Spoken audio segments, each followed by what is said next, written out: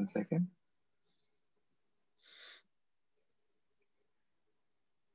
Bill? Oh, here he is. Here he is. Hey, Bill. Hello. Hey, Bill. We can see. We can see your crotch. Yeah, we can see your crotch. Oh, okay. There we go. Let me see if I can't fix this. This is really complicated because my screen is so thin. I fixed this on a meeting last week and it wouldn't fix either.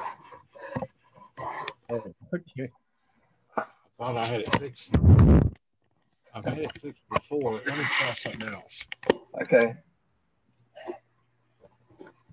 How's that? That's a little better, right? Why is it doing? Let me look up. There we go. Great. Your screen is frozen now. Can you hear me okay? Yeah, but your image is frozen for some reasons. I don't know.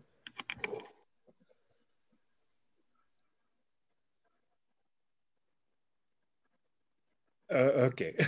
Now it's totally gone. Awesome. Yeah, I don't know why it's doing this. I'm going to go to another system. I'm going to log out and go to another system. Oh. Sure. Okay, no problem. No problem.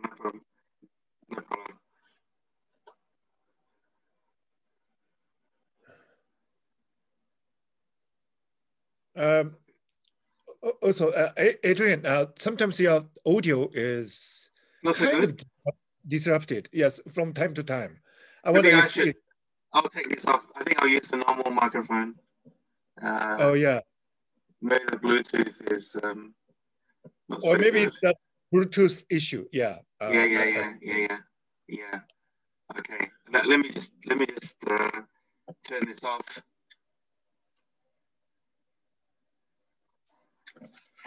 I'll just use the normal. Is that better now? This is much better. I think. Yeah. I think sometimes the Bluetooth you get some noise. Bluetooth. Yeah. So Mogi-san, so we're moving into a new apartment today in Adelaide, my hometown, because I've been living like a nomad for more than 6 months. America and Queensland and everywhere. So I think I just going to accept the fact probably Japan won't open up for a while. My gut feeling is the politicians in very high up, they're going to close until the Olympics is finished because they just want the Olympics to absolutely have no trouble. So I feel that I have a feeling they're going to let people in only after the Olympics. Is my I think that's possible. Yeah. I'm sure that's what they're saying in the back rooms of the parliament. So here's Bill again. Okay. Fingers crossed. Hey Bill. Hey Bill. Hey Bill.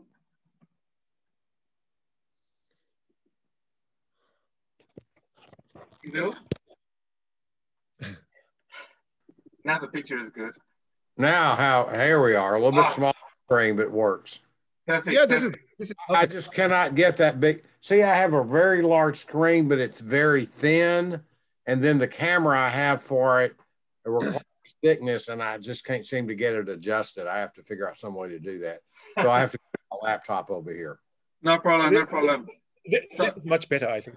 That's great. Yeah. Okay, so we'll jump straight in. Great.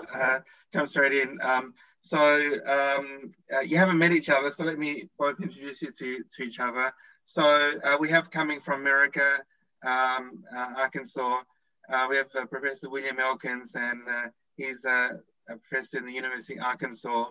And we have all the way from Tokyo, Japan, we have Professor Ken Mogi, the Tokyo professor. Tokyo Institute of Technology, and he's also director of the Sony Computer Science Labs. And I'm in Adelaide, Australia, so this is a very international call. Makes it very important. Yeah. So I know Professor Ken Mogi's research very well because I've been reading his papers for many years, and I know I've seen many of his talks, and also know William very well. So I've thought of a couple of topics which I think will be really interesting to talk about. One will be related to theology, is to talk about the theoretical questions about God and religion.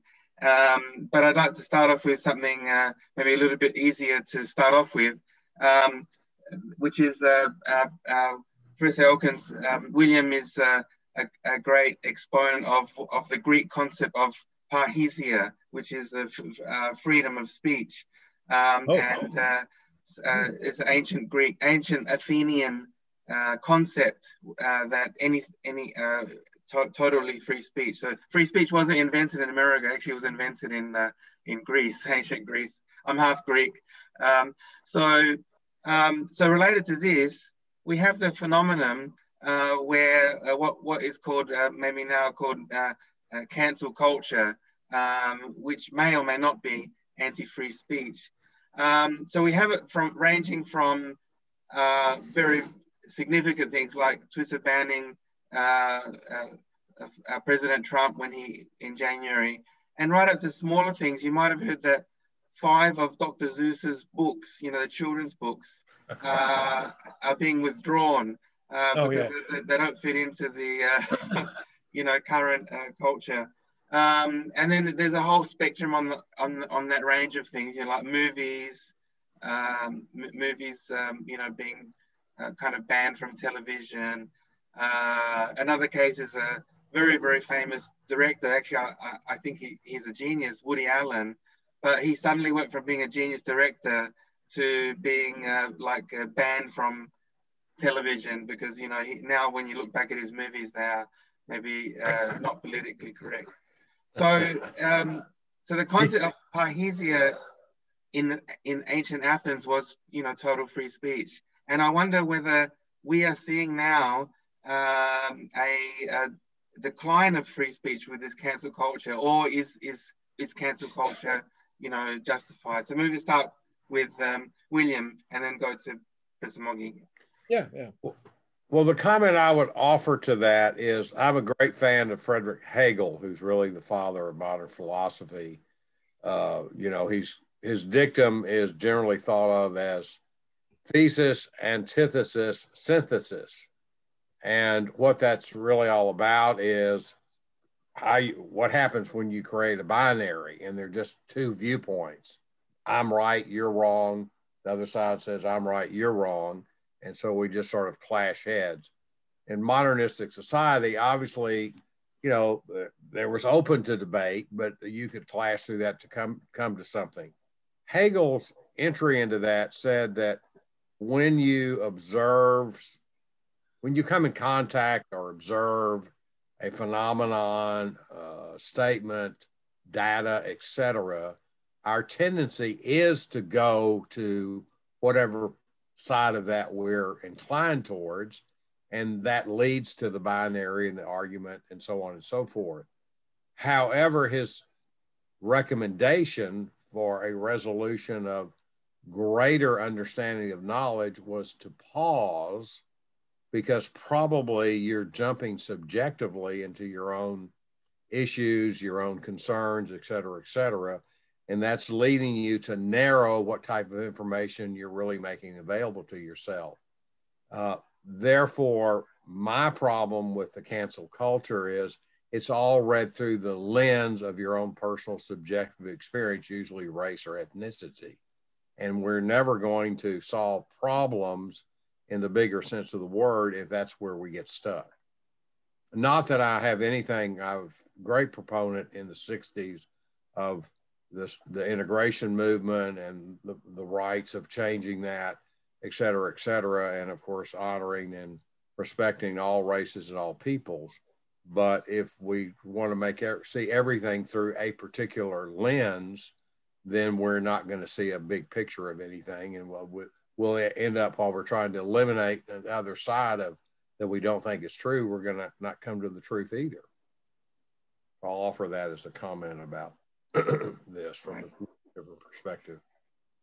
Mogi, I'd like to reply and also maybe add a little bit. Is there cancel culture in Japan now as well?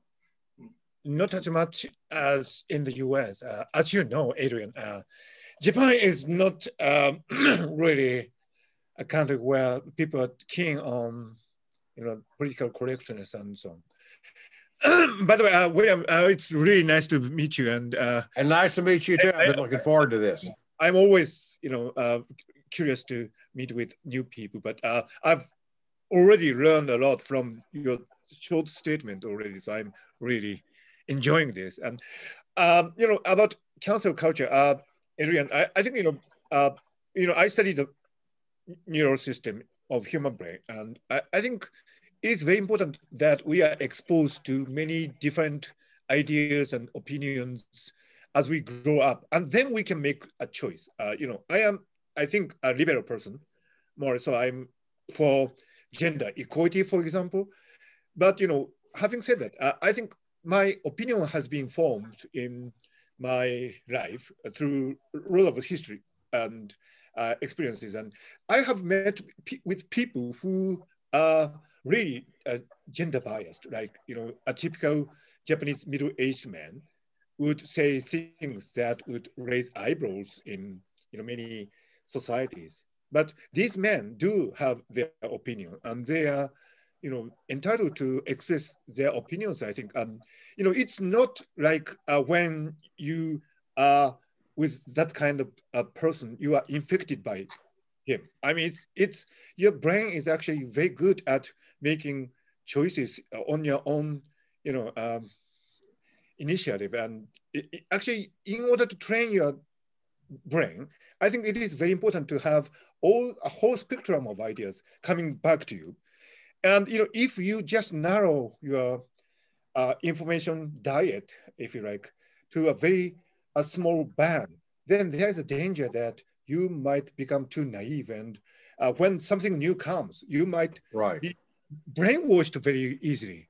That's the danger. So, I do agree that, Adrian, that you're concerned about your cancel culture. For example, the Woody Allen films, which in my opinion are masterpieces. So whatever Mr. Allen might have done in his private life should be separate from the values of his works. And if some people would like to see his excellent works eliminated from repertoire, that would be terrible, because that would be saying that we should now just limit to this very narrow range of information as a brain diet. That is a very bad news for the overall health of the society and for our individual freedom. So that's my impression about this. Fantastic comment. Do you have any reply? Well, I would just add another comment that parallels that. The writer that really got my attention in recent years about this is Foucault, the French philosopher who's been recognized, generally speaking, today as probably the most significant philosopher of the 20th century. And he gave a series of lectures at the College of France, University of Paris. And he had this is so interesting in light of how what cancel culture is really doing. He used the word parrhesia, and in discussing that, he said at one of the opening lectures, I think it was in 1984, he said, rather than choose a philosophy of critical knowledge, I prefer to choose a philosophy which gives me self-understanding as I'm open to myself. That's paraphrasing it to a bit. And with that, he went from there to discuss parrhesia, which means free speech, saying what you freely feel, truth to power, et cetera, et cetera. In other words, what he was really saying is, rather than coming up with something that is absolutely right, even though it's based on data and scientific evidence, I choose to embrace myself or embrace a system of thinking that enlightens me into myself and gives me more self-understanding and self-awareness, which, you know, is a never-ending life task to understand yourself. But if we have certain, you know, rules and regulations, so we say, about what you can't think and what you have to think and so on and so forth, you rule that out and you become limited psychologically as a person, in fact, and certainly in your relationships. Great. So, William, I have a specific question for you and perhaps Adrian. I have noticed this phenomenon when people are preaching the right thing, like gender equality and so on. Sometimes it happens that that person is secretly in his or own private life doing something that is contrary to what he or she publicly expresses. Like, you know, for example, maybe this is not an appropriate case, but like, for example, a Catholic priest preaching right, this and so on, but right, children behind, or, you know, those people who say, you know, idealistic things about man-woman relationship, but then secretly having a lot of, you know, mistresses behind, and all these things. And right, so, right. when you look at these cases, you realize that we are all human. Nobody is perfect, and too much political correctness would probably, you know, kind of distort the person that we truly are.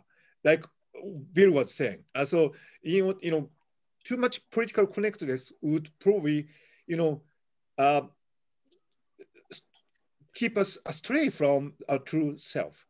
So I have one specific question I have is that I understand that in French media, politicians' private life is off limits. I mean, they are not reported. For example, if the president has an extramarital affair, that is his own private problem, but not necessarily a political problem. But I see in the United States, or English-speaking world in general, I think there's this really close scrutiny, if you like, of a politician's private life. And sometimes his or her political career would be destroyed if something amiss would be, you know, discovered. And what do you think of this attitude in the American media, for example, about the private lives of politicians compared to the French attitude, which leaves this private domain, you know, kind of. It's quite different, the French compared to the American. Yeah. So to me, it's interesting how that becomes a convenient tool, weaponizing politics. Uh-huh. We tend to only bring that out about someone who we disagree with and want to diminish their power and influence politically, as opposed to, you know, oh, well, okay, they have a weakness there. And of course, it depends on how severe the behavior is. Obviously, there are certain levels of behavior that, you know, to a certain degree, that would be completely unacceptable if it's completely abusive and overly compulsive. But I think that we tend to. I've been very much involved in certain aspects of the Christian faith, and I've discovered that very often it's really like people like to see their heroes fall. You know, the minute there's a weakness, well, see, he wasn't the man he claimed to be, so another fallen hero. And that doesn't leave room for a lot of grace and acceptance, and even self-understanding and acceptance. And that to me is a real issue here. Interesting. Yeah. Adrian, do you have any? Yes, that's an excellent question. I remember, you know, growing up as an undergraduate in university, that was, at that time at least, it must have been the late 80s, early 90s. At that time, it was very, very different because we had the case of Bill Clinton, being impeached for his, let's say, affair with Monica Lewinsky. That seems like such innocent times now. People getting impeached for that. Yeah. Innocent times. But anyway, if you remember, the impeachment trial went into incredible detail about, who did what and when it happened and where it happened and, what dress was worn. And at the time, a lot of the media was saying, yes, if it was in France or maybe just even in Europe in general, no one would care less. I mean, and here is, what are these crazy Americans impeaching a president over this relatively minor matter?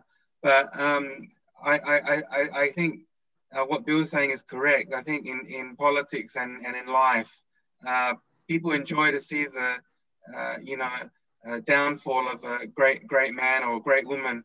Actually, one of the books which I think everyone reads in high school, at least in the West, is Thomas Hardy, the mayor of Casterbridge, and that's just a classic story. It's the downfall of a great man, and people love that.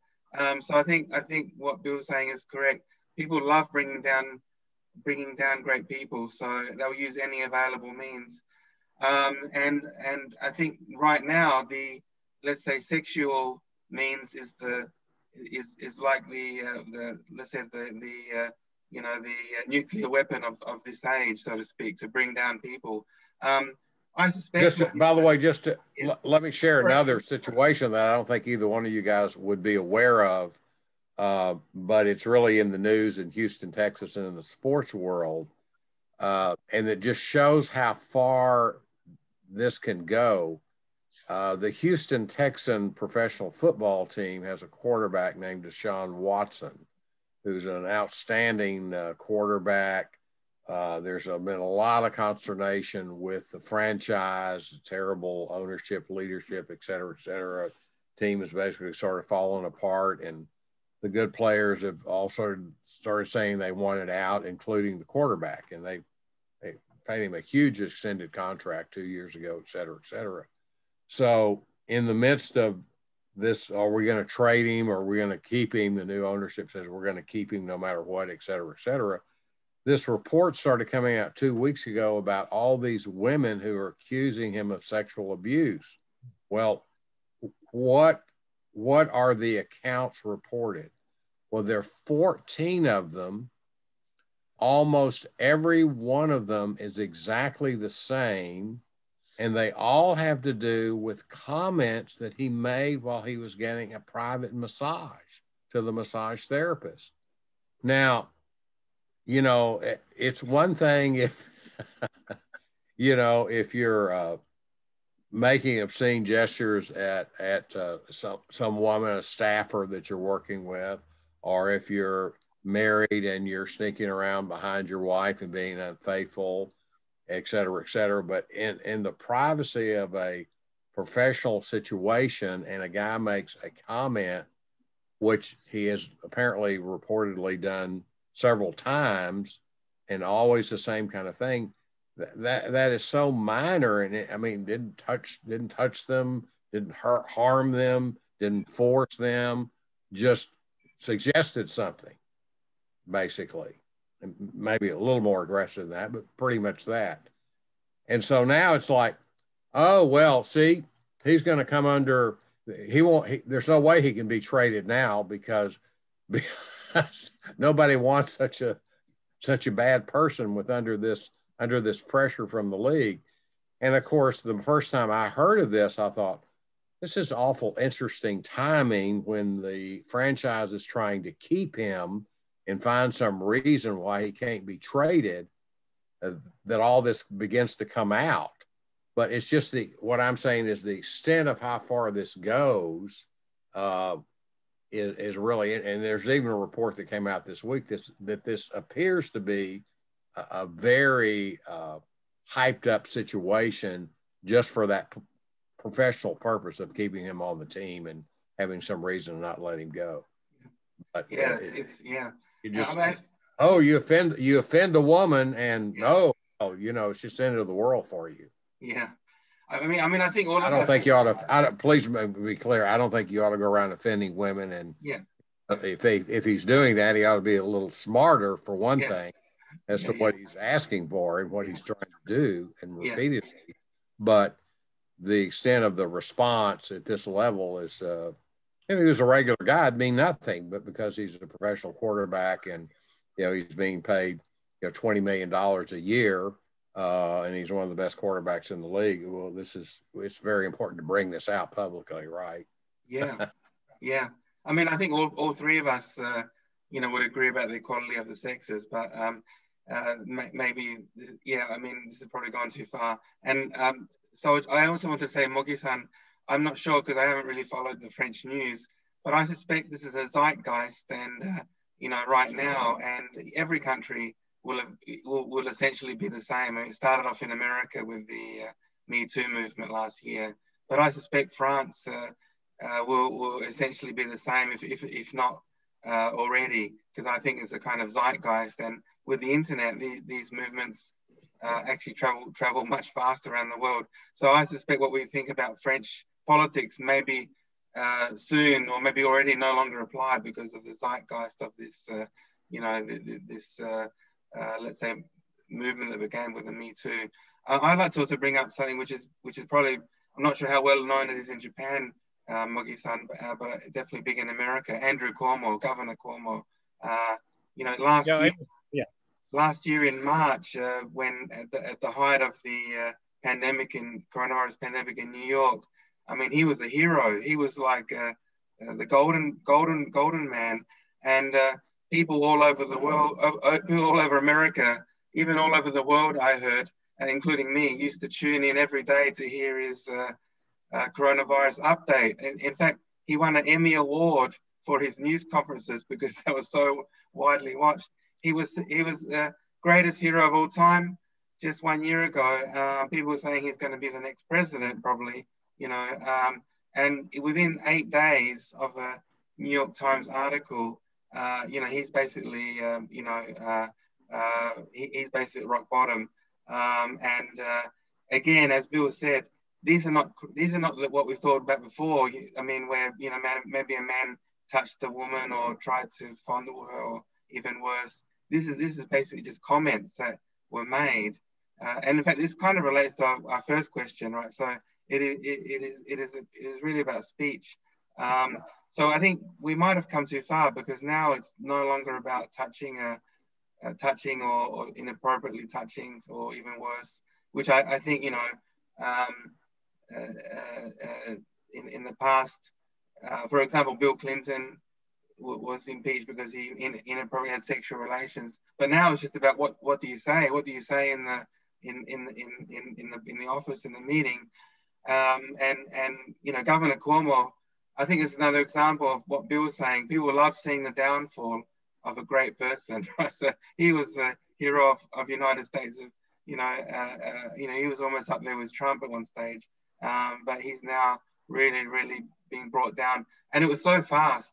I mean, this New York Times article came out within 8 days. I think all of the Democratic leadership has called for his resigning or impeachment. Well, the curious thing about that, it raises an ethical standard issue, because the original charge against Cuomo was the cover-up about the reporting of the procedure and the deaths within the retirement homes, and how he created the order and brought people in and exposed them to COVID, to the rest of the retirement home, et cetera, et cetera.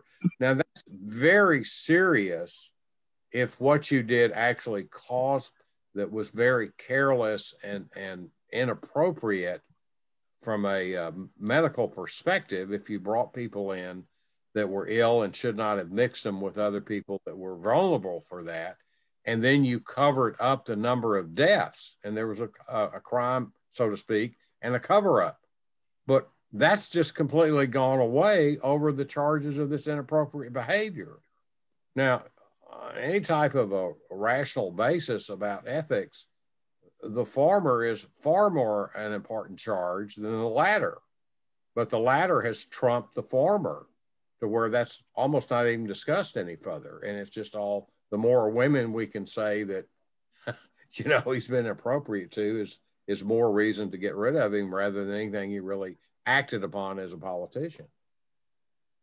So I think, character assassination is a really serious problem because, for example, Adrian, you also have been a victim of character assassination, and character assassination happens when people see only a portion of somebody. I mean, when you look at the whole picture, you have different opinions, but when you just focus on one aspect of a person, like Vir was saying, of Governor Cuomo, then you form a really unbalanced, biased view of that person. And I see it happening every day, almost everywhere. So Adrian, sorry to bring it up again, but you have been a victim of a campaign to deprive you of the Order of Australia title.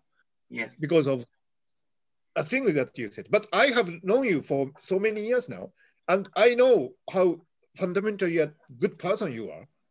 But when character assassination happens, social media can, go into this spiral of self-justifying dynamics. And as Bill said, the judgment can be very, very, off from the essence of the matter. So that is always happening. And I think that's one of the most serious existential risks, if you like, of modern society. Like in this great nation of the United States, free speech is great. It's really nice for people to express his or her opinion. But when this, spiraling of biased dynamics go out of control, it would mean a really substantial damage, not only to the person who is the victim of character assassination, but to the overall health of society. Adrian, you must have your personal experience about this, right? Yes. Character assassination. Yes, unfortunately, I have. And of course, because I ran as a politician in the 2019 federal election in the Senator Fraser Anning's party, and he was seen as a far-right politician, although I would argue he's not far-right. But once I feel people just see the headlines. People don't read the article. Of course, people like us will read, for example, the whole article in the New Yorker magazine or something. But people just read the headlines. And so people just thought, okay, Adrian is a fascist. He's a neo-Nazi, etc. So not only was there was a very big campaign to remove my Order of Australia award, and this was purely because people labelled me as as a right wing, as a fascist, as a Nazi, which I absolutely am not a Nazi or a fascist. But people just read the headline figure. And by the way, this wasn't just in Australia. This spread because the newspaper which picked this up the most was the Guardian newspaper, and Guardian newspaper, of course, is from UK. So then people I worked before in the University of London. Well, they wanted me to go to a tribunal, and I went to a tribunal, and I tried to explain myself, but they wouldn't take it. And then I went to a second tribunal, which basically was going to dismiss me. But at that time, I already had a very fantastic job in Malaysia as director of Imagineering Institute, and I said, well, I don't care about your tribunal. I'm going to resign. I've had enough of this. But you know, the cancel culture is very much in the public and in academia. But you know, I thought Bill said some very interesting comment, which is people love to see the downfall of a great man or a great woman. So although, you know, Mogi-san, we're great friends, and you know, we love each other, but you know, I think the general public and all people who really don't know so well, I'm not sure whether Bill would agree with this. I'm actually very, very happy when there is a downfall of a great man or a great woman. So so you know, Mogi-san, I think this could happen to anyone, you know, even to you. I mean, as far as I can see, you do everything correct. But who knows? One day you say one word out of line, and I'm somebody might review. Actually, I have a wig on my head, and yeah. Anyway, so Adrian, actually, this I think would be very nicely connected to the original theme that we planned to discuss, and which is theology, because you know, we should never forget that, for example, Socrates was a victim of character assassination, for which he had to die, you know, taking poison. And also Jesus Christ also was a victim of character assassination, right? Because, you know, I remember the passage from the Bible that Pilato, I don't know how you pronounce it. Pilato, is it? But anyway, he wanted to save Jesus at the last moment, but it was the people who wanted to see Jesus down. You know, it was people's decision at the final moment. So I think, you know, character assassination happens not only to politicians, but also to a great philosopher, Socrates, and also a great religious guy like Jesus Christ. So I think it's a very ubiquitous problem. I think that would probably lead to the issues about theology and God, and you know, the things that you wanted to discuss originally, Adrian. Yes. In a very way. So Bill, do you have any final comments on this topic before we move on? Well, I left the screen for a moment because I went to get my books on Foucault. I was trying to find that particular quote, but hold on one second. One thing I would add is, you know, well, I found it here. I'll keep looking. You know, this even starts with Plato, where as the great analogy of the cave, how does one come to understand the truth, which he saw a necessary characteristic of the good king. And it's like ascending out of the cave. You're in the complete dark and you're headed to the exit or entrance where you are, the exit. And the more you move through the cave and up to the exit, the more first you see a glimmer of light, and then you see more light, and then you see more light, and then you see, and you're finally in the middle of all the light. And his point was that's how we come to understand truth. We see a little bit, a glimmer of it, and then we keep looking and moving forward into that, and we see some more, and we see some more, and finally we might see a whole spectrum of truth. And out of that, he formulated the dialectic, which is the discussion among all the issues related, the aspects of the issues related to a subject. And if we lose that, according to Plato, we could never find the truth. And so if we capitalize on one single dynamic as the key ingredient of truth, and anything outside the bounds of that, we'll never find the truth. And I found one really beautiful statement. It's not the one I was looking for, by Foucault in his lectures in 83, 84, where he says,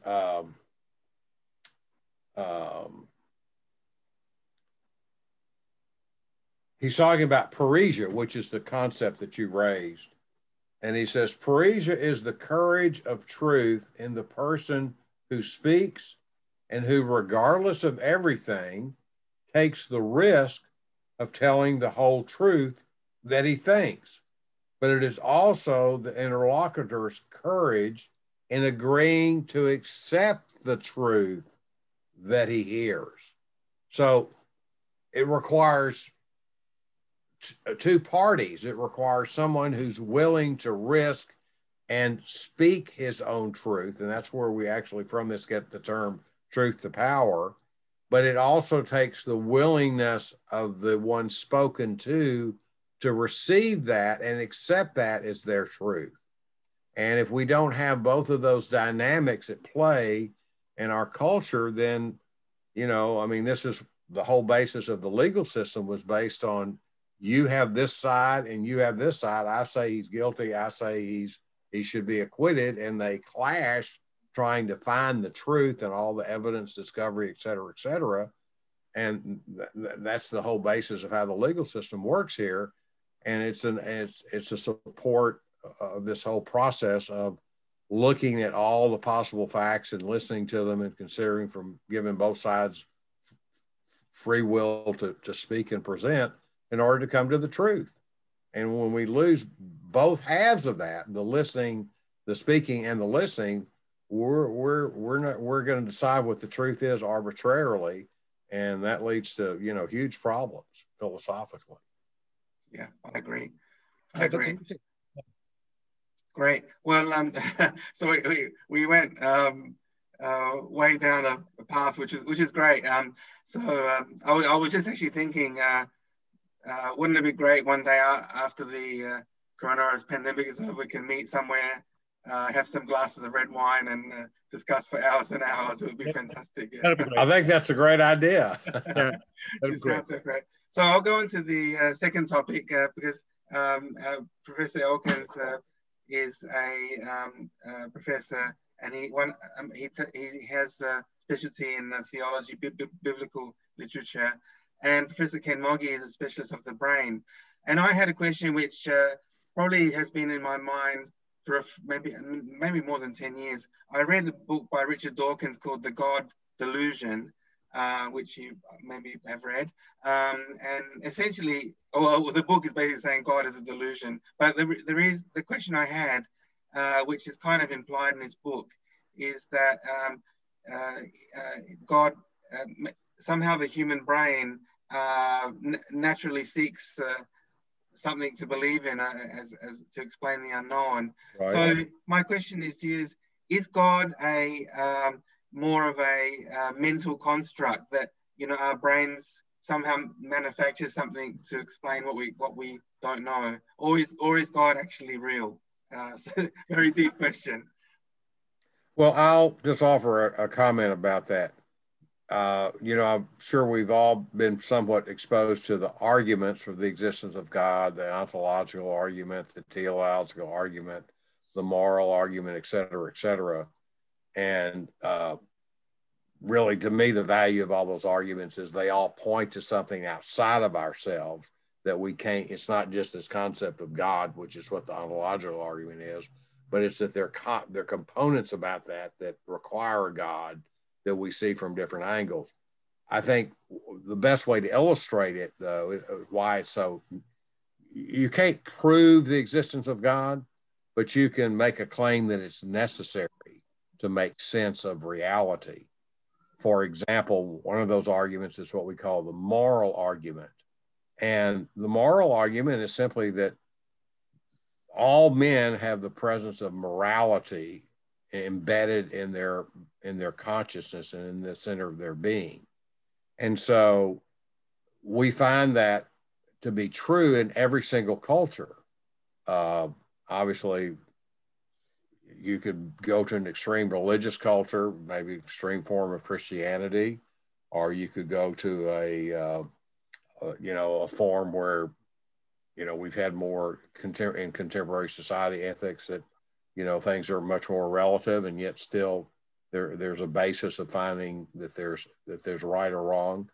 But if you go even as far as to a cannibalistic society, which violates any principle that we believe in about eating human beings, they believe it's wrong to eat your own family. So there's not a culture that doesn't exist, a culture that exists that doesn't have some ethical basis to it. The question becomes, where does that come from in that component? Well, it points to something that's in all of us that seems to come from something outside of us. And when we study religion, we discover, while it's spirituality, there is a component of morality in it that's part of the structure of what God is. So I would offer that as a thought about how we come to understand who God is and how we can see that he's really necessary to our existence rather than just a construct. That's a very interesting argument about, showing the existence of God. So what do you think, Mogi-san, from your point? You're a brain scientist. Yeah, beautiful. First, let me say that I'm not really resonant with these people who say they are atheist, and being an atheist is, the only possible position of an intellectual today. I find it really, really trivial to say that. I mean, there are more to the idea of God than that. And, Adrian, you brought up this book by Richard Dawkins, The God Delusion, in which he claimed more or less, related to Bill's comment, that he said that Richard Dawkins said basically that in order to explain the origin of morality, we don't have to resort to religious ideas. We just need to explain them in evolutionary terms. Evolutionary biology or evolutionary psychology would take care of the origin of all the morality that we actually have, like not harming your neighbor or, altruism. All these things could be explained in terms of evolutionary biology. That was, I understand, Richard Dawkins' fundamental idea of the book.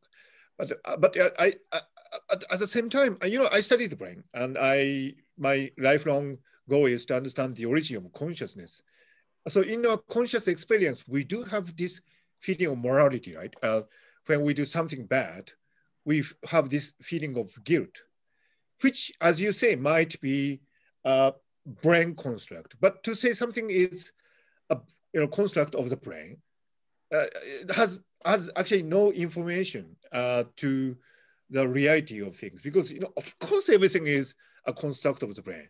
So it's a statement that is true, but at the same time does not provide any additional information to that. The fact that we have a feeling of morality could be explained away by evolutionary biology to some extent, but that doesn't actually add any new information, so to speak, to the fact that we do have feelings. We have joys, we have fears, and we have regrets, and regrets are really vivid and real. And to just try to explain away a feeling of morality in terms of evolutionary biology or in terms of brain circuit dynamics. As usual, I have my You have your brain there. Yeah. So, of course, we have these, emotion-related circuits like amygdala or the limbic system. Of course, they have something to do with morality. But to explain morality in terms of the dynamics of these circuits, it's so trivial. I mean, it's nothing intellectually challenging, if you like. And I think the really, really interesting and really intellectually challenging issue actually is still with the fundamental aspects of religion. And, Bill, I always felt that there are many kinds of geniuses. Like Albert Einstein has been my hero for all the years. And I tend to regard geniuses in physics at the highest level, and right. Nobel Prize winners in biology or medicine, like here. Right. Physics, medicine, that's my own bias. But for me, the really true genius is a religious genius. I mean, somebody who comes up with a totally new way to explain the origin or foundations for morality and values. And in history, there are many, quite a few people. Like I have an image of the Buddha here. It's an antique. Maybe it's 200, 300 years old. Oh. Maybe Buddha was one of these religious geniuses, and I tend to regard religious genius at the highest level. So religious genius, physics, and medicine or biology. That's my bias. Anyway, what do you think, Bill? I'm just. Well, I do think that's quite true, because from one angle, theorist, which if you're creating and promoting, developing spiritual ideas, ethical, philosophical, etc., that requires a rare gift of thinking to be able to be unique in that field. And certainly Buddha was that way. Jesus was certainly that way, living in an era. I'm doing a study currently on the Apostle Paul's mysticism, which, interestingly enough, and I say it every week when I lecture on it, the church just kind of, they know that the only reason the Gentile church is not purely Jewish is because the Apostle Paul came along and reshaped the whole thing after his conversation with the Messiah on the road to Damascus. And yet he's the last person that the church reads, because he's rather difficult to understand. But he's difficult to understand because his ideas are so unique. The whole concept of in Christ, which is his signature term, is a mystical term, because it's not a concrete action or a concrete statement you can argue for. It captures an experience that transforms one's self-image on a very psychological level, but at the same time, it's very spiritual. And frankly, that's a little hard for a lot of people to grasp onto, because Paul was a genius and he's speaking at that level. Jesus kind of showed his genius as he argued with the Pharisees and explained, what the law really meant and what real spirituality and religion is compared to what they had created, which was so reductionistic and pedantic. But anyway, yeah, that's a wonderful example. Well, of course, a guy that doesn't have any mathematical and scientific skills, I would agree with you. I think they're much smarter than anybody in my field. So Paul was the founding father of the Catholic Church, right? I mean, he was Christianity started out in Jerusalem with the disciples that Jesus had taken under his wing before he death and resurrection and departed. Peter, James, John, they were all Jewish. And so when the church started in Jerusalem, it was a Jewish church. But when Paul came along and was intercepted, he was a devout Jew, one of the leading rabbis in his era. The Messiah intervened on the road to Damascus, where he was going to kind of eliminate this cult of people following Jesus as the Messiah, and said, "Why are you persecuting me?" Well, what do you mean? I'm not persecuting you. I'm after these people that don't understand what this religion is really all about. But he raised a very interesting point there, which is there's a principle of identification where the Messiah says, I identify with you and you identify with me. And that's what makes this spiritual and transformative. It's our understanding of who we are in relationship to who you are.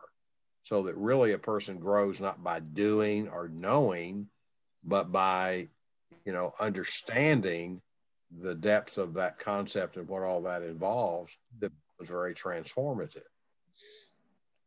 Quite interesting, because the arguments put forward by atheists like Richard Elkins, of course they make sense at one level, But at the same time, I always feel that they are so trivial. I mean, it's something that is logically very simplistic. And for me, for example, this, Bill, you are expert on this, but this concept of Trinity is really interesting. The Trinity of God and Holy Spirit and Son of God, was it? I'm sorry, I'm just... Right. Father, Son, and Holy Spirit. Yeah. This is very original and really deep and really non-trivial to understand. Also, this concept of Virgin Mary, this is also very interesting. I mean, of course, biologically speaking, it doesn't make sense. Right. But it deep down from a psychological perspective, it is very resonant and it is very significant. So when atheists say, oh, it's a ridiculous idea, it's a nonsense, how could a virgin conceive Christ? I mean, that's true biologically, but it's so superficial, it's so trivial. I mean, for me, it feels that these arguments do not touch the core of what religious thinking is. And,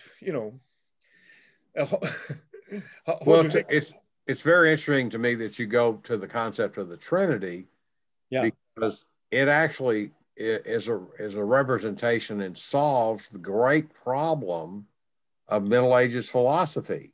Was what's called the problem of the one and the many, or individuals and particulars. Occam and these guys went back and forth. Is there only, if we say man, do we mean all men or one? Or are we talking about all individual men and there's no unity among the individual men? But the Trinity espouses both, which is necessary to have one and many, to have individuals and unity of multiplicity. When you think about that politically, if you simply have one, everything is one, that leads to communism. If you have simply individuality, you have democracy run amok by the majority, the tyranny of the 51% vote. But if you have one and many together, you have a sense of individuality and the value of that individuality, but all that in the consideration of the wholeness of that group of people together and what they represent. And so while the Trinity sounds like a very ethereal, sort of nonsensical concept to a lot of people, it really represents a very fundamental, again, come back to the philosophical word necessary philosophical dynamic to make life make sense and the way it has to operate. Wonderful. Bill, I would have to take your course at the university as a student. Listen, I have a background in psychology as well. I was a practicing therapist for a number of years. Oh, are you? I'm very fascinated with the mind. So I'm already written down. I'm going to read some of your writings at this point, because I'm always interested to learn anything I can about the mind. Adrian, this is great. Yeah, I enjoyed it really. Great. So we have good match, Adrian. Yeah, I like bringing great minds together. So you're both great minds. We have about 25 minutes before we finish. So to move on to the next topic, I wanted to discuss. It seems to me from observation that Western religion, if you look at Christianity and also Judaism, Western religion tends to be. I'm not sure where Islam would come in. Maybe it's in between East and West. But Western religion tends to be focused about there is one God, a single God. Even the Father, Son, Holy Spirit is somehow explained as one God still. So Western Trinity God, but one God, yes. Yeah. Trinity, but one God. So Western religion seems to be focused on one God. Before, a long time ago, if you look at ancient, Germany, ancient Finland, they had paganism where they had many, many gods. But it seems to me that in modern times, Western religion focuses on having one God, and Eastern religion, including in Japan, tends to focus on having many gods. So what do you think is the reason of this kind of big difference between East and West in terms of religion? That's a good question. I'd like to hear Kid's response to that first. Oh. As an Easterner. In Japan, we say that there are 8 million gods, and 8 million is actually infinity. So traditionally in Japan, we tend to think there are many gods. And that's why Japanese people actually, this might surprise you, Bill, but maybe it's quite typical for Japanese people to have a wedding in the Christian style because they think it's fashionable. And they do the funerals in the Buddhist style, so we do not do funerals in Buddhist style when somebody dies. And on the New Year's Day, we go to the Shinto shrine and pray to God. So it's quite typical. So a typical Japanese does not have a problem in mixing religion together. And that's probably due to the fact that traditionally, Japan used to have this idea that there are 8 million gods. Interestingly, there's this another image of Buddha. And when Buddhism came into Japan, it was merged with the Shinto religion.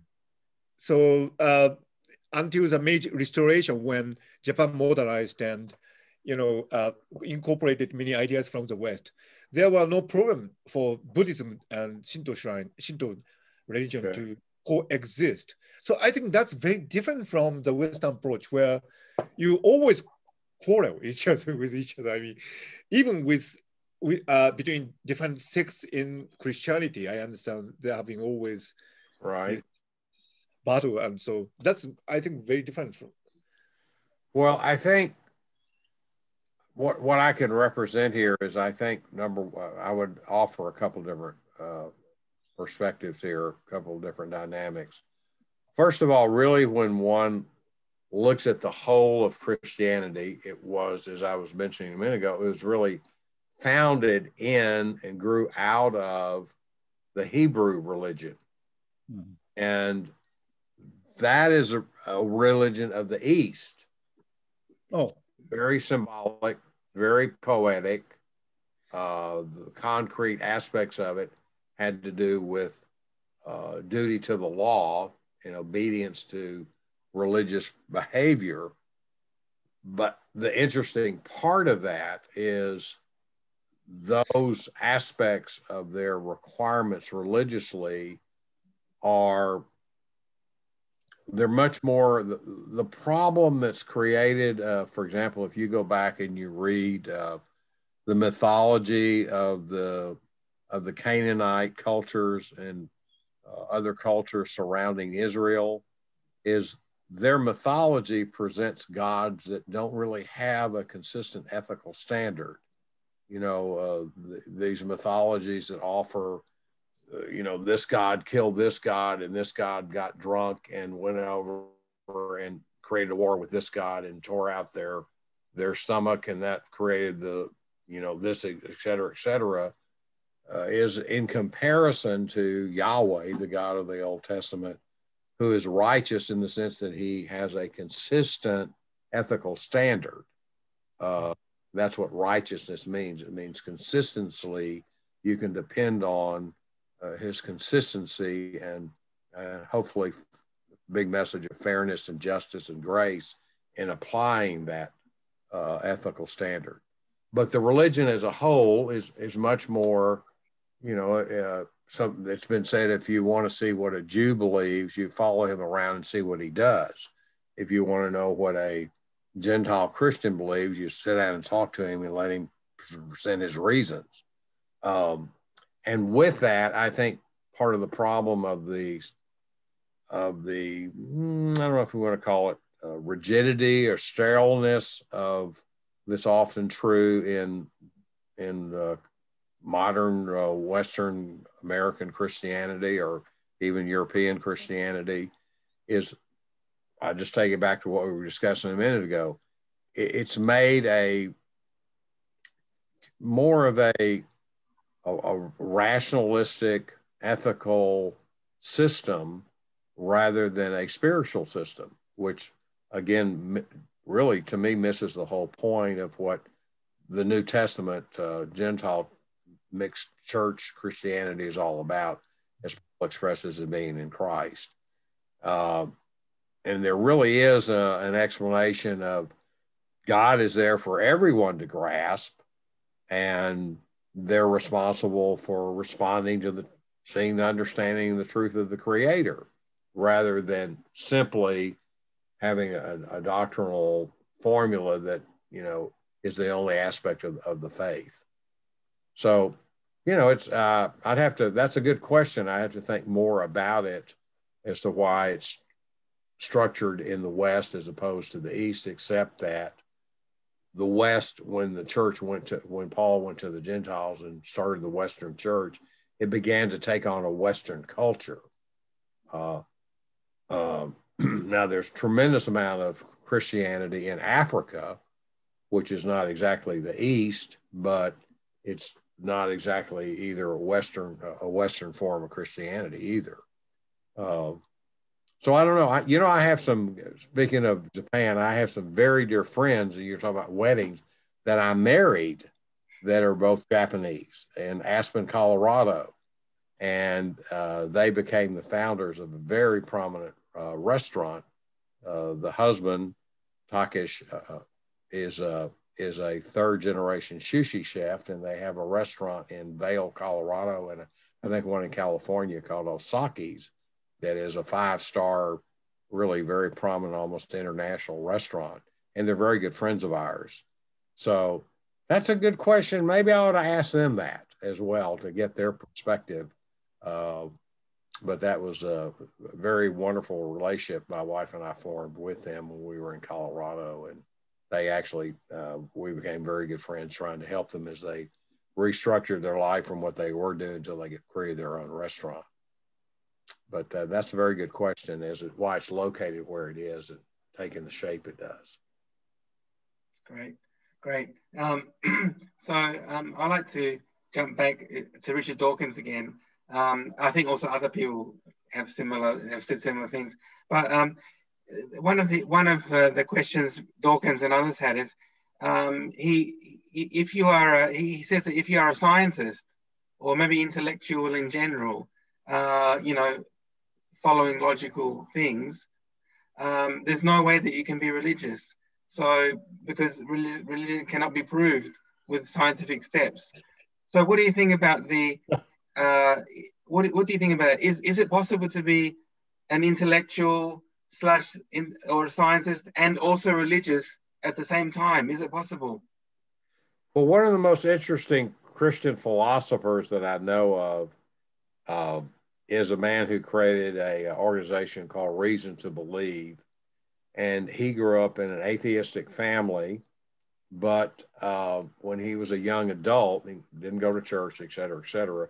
When he was an adult, he was in a personal crisis, and he happened to pick up a Bible, and he was a physicist by training, and he read the first chapter of the book of Genesis, and I do not have the capacity to explain the particulars about it, but he said, once I read the first chapter of Genesis, I said, this is an exact representation of what must have taken place in creation. So I believe this book is true and authentic. Now, he's a physicist, and he's created a Christian philosophical organization that offers, explanation, support, et cetera, for such things. But somebody like that would have a whole different perspective. That again is where I'm just going to discount anybody that claims to have faith in Christianity as they don't have any proof of it. But I think there is a whole branch of people that are scientific, even at a high level like that will tell you exactly the opposite. So I couldn't explain all their particular explanations of reality from physics and how that matches what we see in the Christian religion and the Hebrew religion, even in the creation stories, but to them it's there. What do you think, Mogi-san? I tend to think that even if you're a scientist, you can have what you would call sense of wonder at the this miracle of existence. When scientists say that the universe is this much old and the earth is this much old and biological forms have evolved in it, and that's all okay, and that is what Richard Dawkins can say. But at the same time, we do have this remaining sense of wonder at the marvel that we are. I mean, the fact that we have begun this conversation about an hour ago, but now an hour past, and we can never go back to the point where we first met Bill. And this enigma that is our existence cannot simply be explained away by scientific method. Even Einstein admitted that his theory of relativity can't explain the fact that there is now in time, the special significance of the now. Now we are now, but now would be the past, and the future would be the now. This passage of time is completely out of the range of scientific explanation.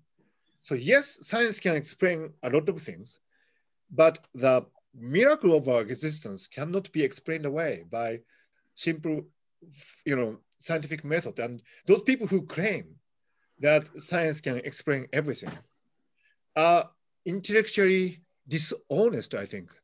If you are really honest, you admit that there are many things beyond science. So yeah, of course we can, still be a deeply spiritual, religious person, even if we are scientists, and that is, yeah.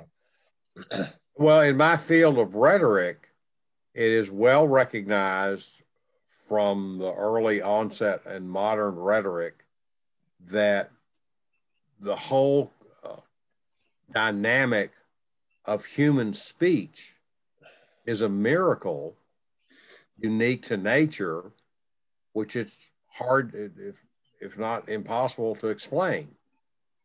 Meaning this, Kenneth Burke, who's a leading American rhetorician, said that all language is symbolic.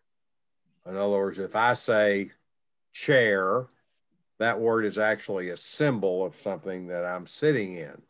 If I'm a Hispanic, I have a totally different word. I don't say chair, I say, what is it, cita? I'm not sure, I can't think of the word for chair at the moment, even though I used to know Spanish.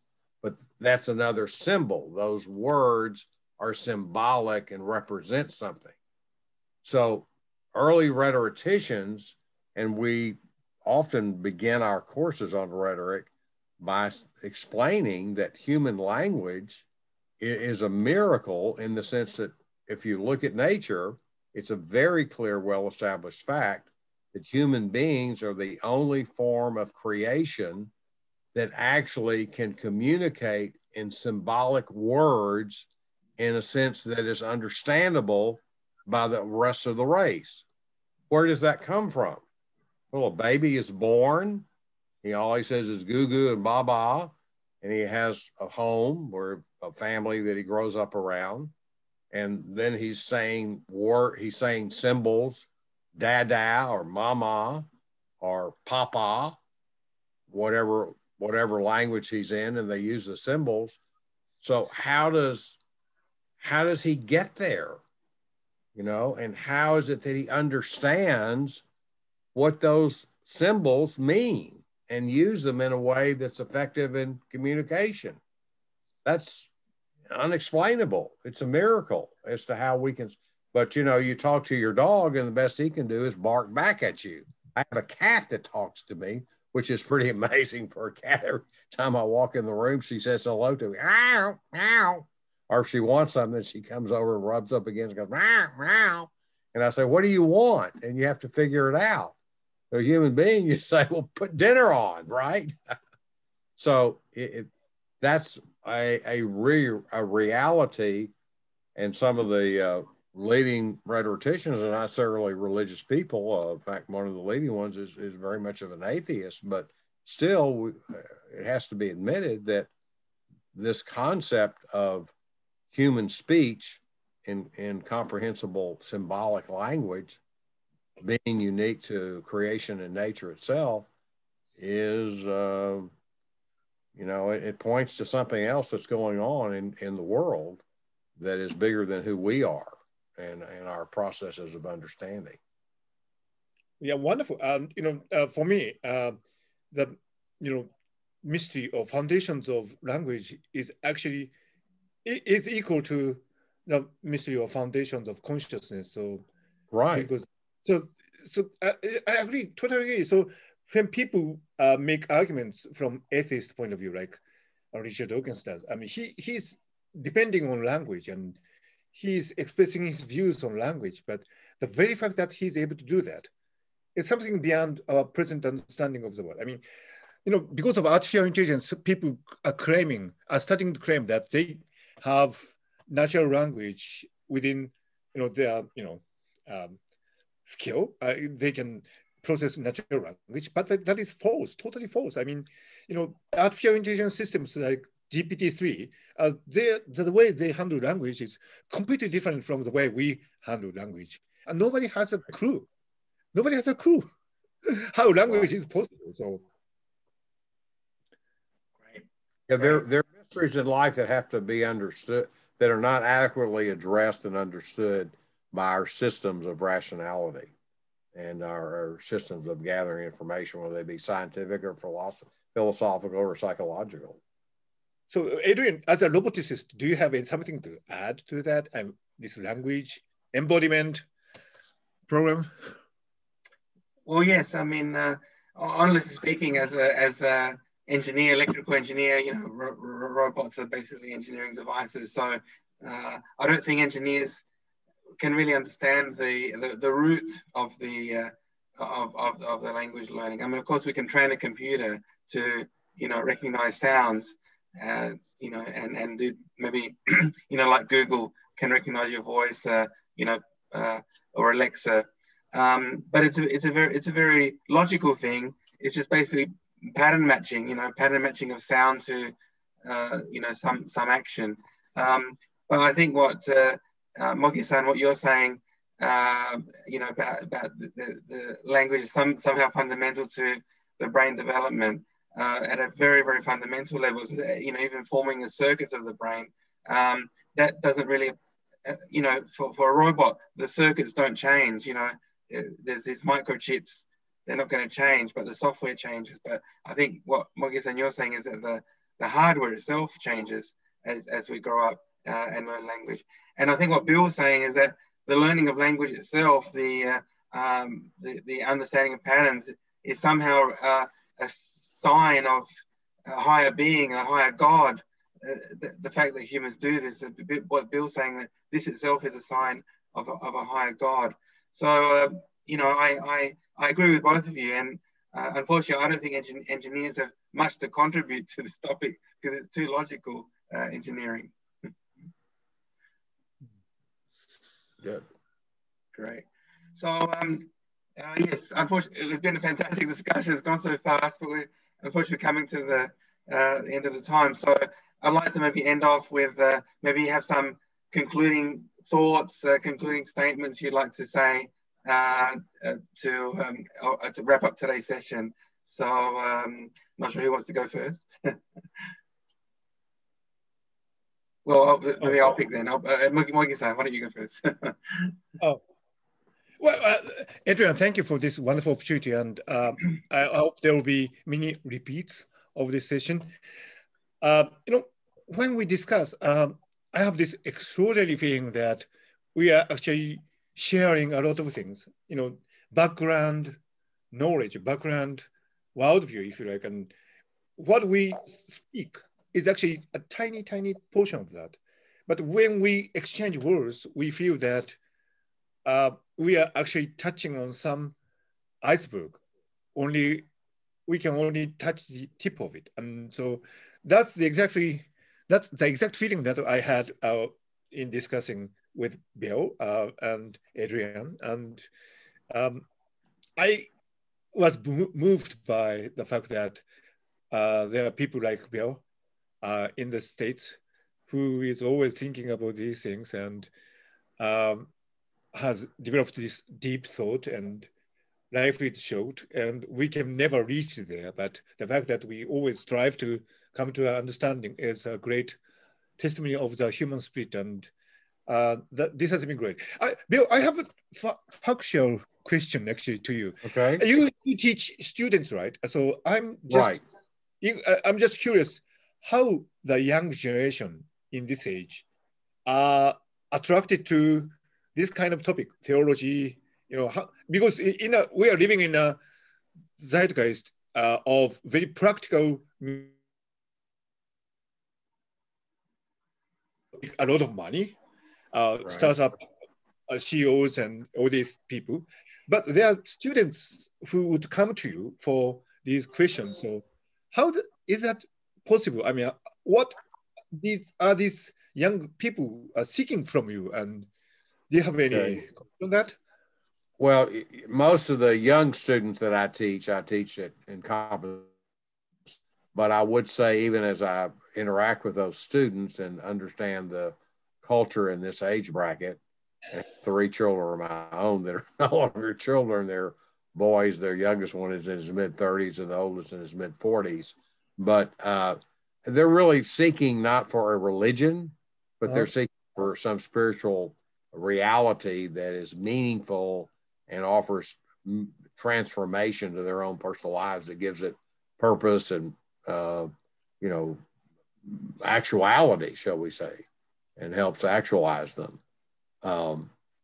So I find, and that's what I'm so excited about, having made this discovery the last several years about mysticism really being at the true heart of Christianity. Because whether you're dealing with, the problem in Germany and Nietzsche coming forward, criticizing the church, and that whole romantic movement trying to get the church out of this dogmatic, dead orthodoxy, or you're just dealing with kids today who look at religion and just think it's a political system and a bunch of right and wrong for people that want to, be self-righteous. They're really at the heart of it is a spirituality. And I would expand that concept by saying that, when I was back in college and really seeking for truth, what I discovered is I was exposed on one hand to Christianity and on the other hand to humanities, philosophy, psychology, history, etc., that I discovered that there was a match, a synchronism between the real truths that you can find within the Christian scriptures and in the realities that people are seeking for and claiming individually in these other fields of philosophy, psychology, etc. Really, all truth is God's truth.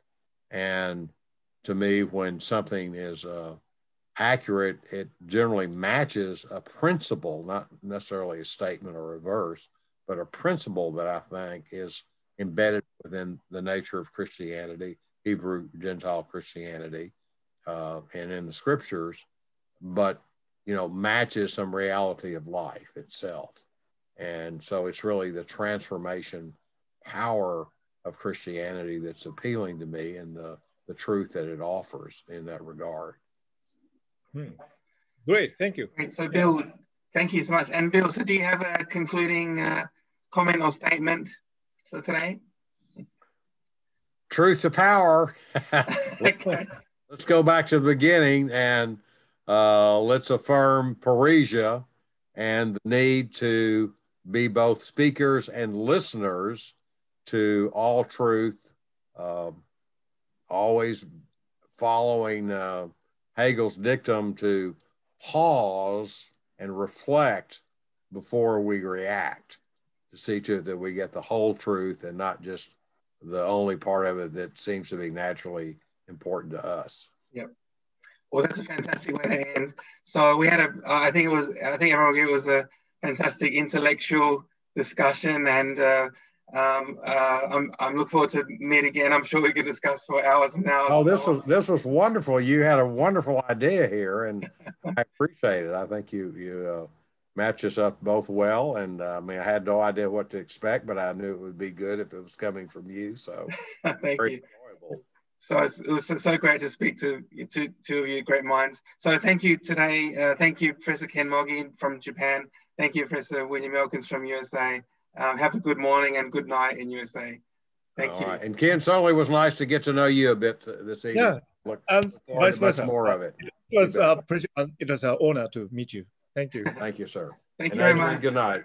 So should we leave now? Okay. Yes, thank you. Okay. Thank you. Thank you now. Thank you. Bye-bye.